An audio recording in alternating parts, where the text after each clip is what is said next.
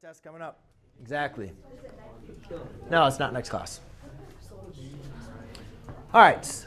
So to do a problem like this, the best way that I like to simply work through this is try to simplify these as much as possible. All right. And if you can simplify them at first, that's very helpful, Kevin. But if you can't, then you kind of get to a problem. So we're taking the third root of negative 12 of a times b to the fourth. So can we simplify any terms inside of that radical? If you can, then you want to break it up. Can you write 12 to a third power? No. A to the third? No. B fourth to the third? No.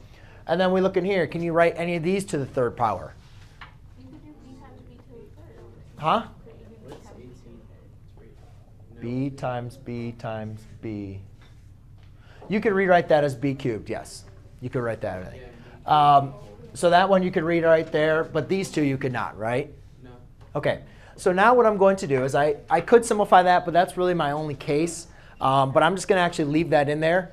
And what I'll do now is let's use our product. You guys notice that we have a product on our radical.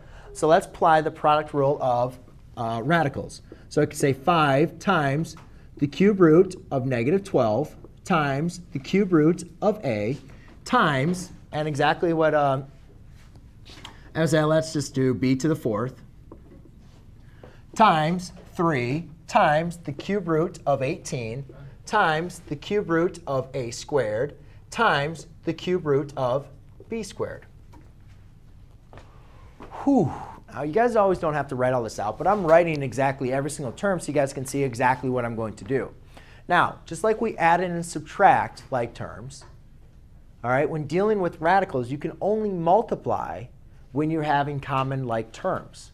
So I can't multiply my a times my b and I'm going to get some different answer. If I want to go ahead and simplify this, all right, we can now rewrite this all under its same radical. But now let's combine. Let's rewrite this so our b's are next to each other and our a's are next to each other. So let's rewrite this as 5 times the cube root of negative 12 times 18 times the cube root of a times a squared, which would be a cubed, times the cube root of b. That's 5 times 3, right? And that's going to be b to the 4th times b squared, which is b to the 6th power. So do you guys see what I kind of did here? I kind of did an extra step that I'm not going to require you guys to do. But what I want you guys to understand is if you break this all up, product, right? Product, it doesn't matter if you do 3 times 4 or 4 times 3, right? You can rearrange it however you want to. So since I'm just going to rearrange them, I'm going to rearrange them so I'm multiplying my numbers, multiplying my a's, and multiplying my b's. Then, does it now look like I might be able to simplify this a little bit further? Yeah, of course, right? Now it's in a way that I can do. So if someone can do 12 times 18 for me, I don't know what that value is, and then take the cube, negative 216. So the cube root of that, I should know it, but I forget it's going to be 4? Negative 6? 6. Cube root? Negative 6. OK. So we have 15. This is the cube root of negative 216 times the cube root of a cubed times the cube root of b to the 6th.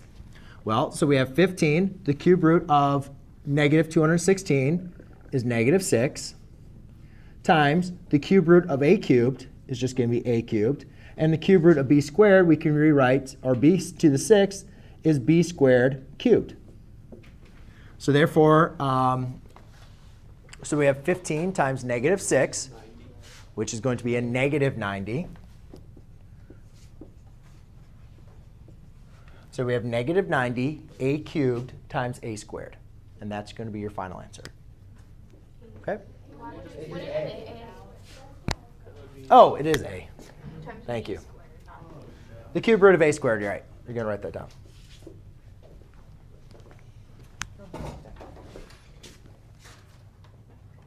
What is that, negative 9?